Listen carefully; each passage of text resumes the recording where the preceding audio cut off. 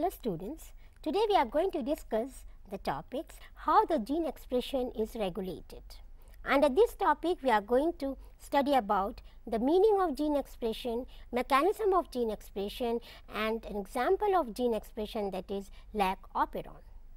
Now look into the picture. Now what the picture is trying to illustrate. Now you can see DNA strands, then you can see the RNA formed on DNA, and then you can see the third process, that is protein synthesis. So all the three processes are there: DNA to DNA, that is replication; DNA to RNA, that is transcription; and from RNA to protein, that is translation. And ultimately you can see the formation of polypeptide. What does this picture signifies? That at some places you can see that the DNA is regulating the gene expression, that is the formation of proteins. So that means the information in DNA, it leads to the synthesis of protein. So there is a direct relation between gene and protein. Now when we go into the mechanism of gene expression, then we see that one gene, the gene which is represented by DNA, that forms ribosomal RNA, messenger RNA and tRNA, and that leads to one polypeptide. These polypeptide, it affects the organelle, it affects the enzyme which is proteinaceous and the biochemical reactions taking place in body. So now let us understand what is the meaning of regulation of gene expression. In a simple term, we can say that it means that what mechanism stimulate or inhibit expression of gene as required in the cell. That means there is a mechanism to control the amount of a particular protein at a particular time in a cell as per the requirement of the cell. Now in eukaryotes, the gene expression is regulated at 4 different levels. The one is transcriptional level, that is during the formation of primary transcript; processing level, that is at the splicing level; then transport of mRNA from nucleus to cytoplasm; and at the last at the translational level. Now let us understand the Lac Operon. Now these Lac Operon, these were proposed by Jacob and Monod in 1961. They worked on E. coli. Now what is the meaning of operon? It means a unit. Now why it is called an inducible operon? Because it is only in the presence of lactose the operon function. Now let us study the different components of Lac Operon. It consists of a regulator gene, a promoter gene, operator gene and structural genes. There are 3 structural genes as you can see in the picture.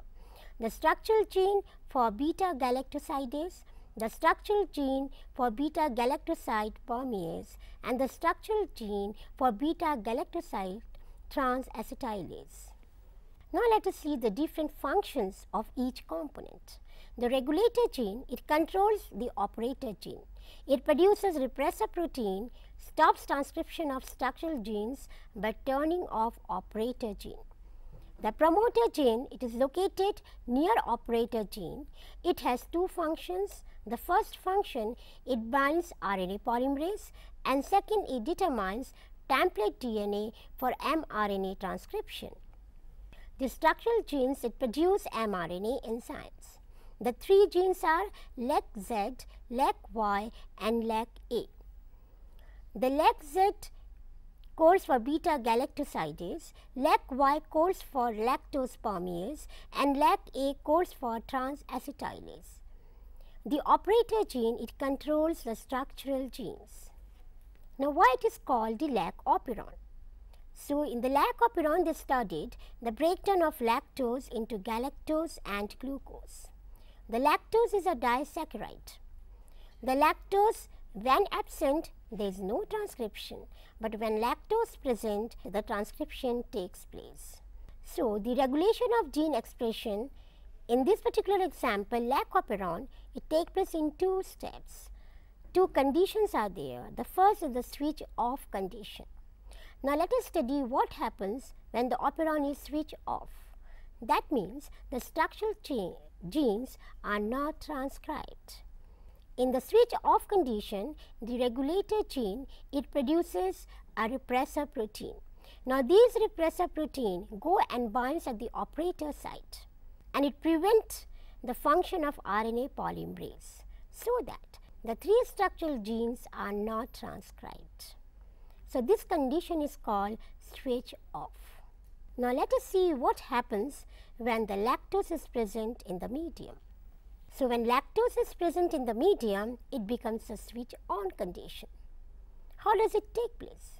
Now, you can see that in the presence of lactose, the repressor, it binds to the lactose and it makes the repressor inactive, so that the repressor in no longer binds to the operator.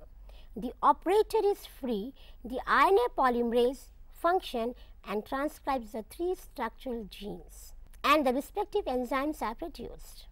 So, what is the inference we get from here? That the genes are expressed when the substrate is present. Here the substrate is the lactose, and that is how it is regulating the protein synthesis.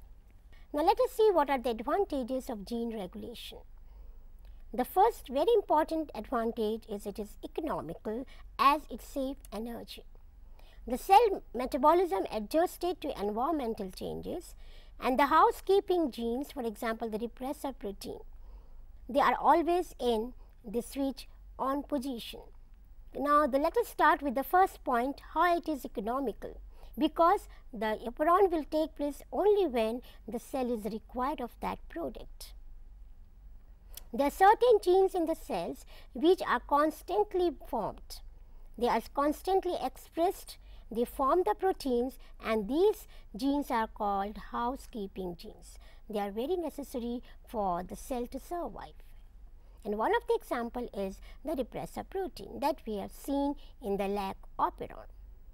Now, let us have the summary of the topic that we have discussed.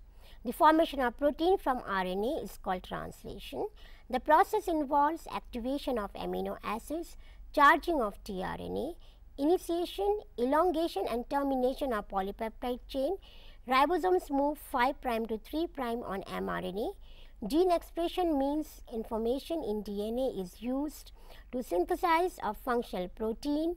Lac operon is an example of inducible operon, function only when induced by a substrate. Now, you have a small quiz, try this. Where does translation occurs in a cell?